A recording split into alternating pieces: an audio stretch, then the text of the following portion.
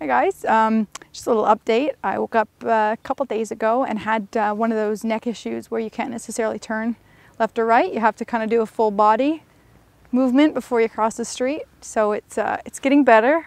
I have a bit of movement because I went to an osteopath in Arras, and of all things, you know, she told her I was from Toronto, Canada, and she knew she wanted to talk a little bit about the mayor, Rob Ford.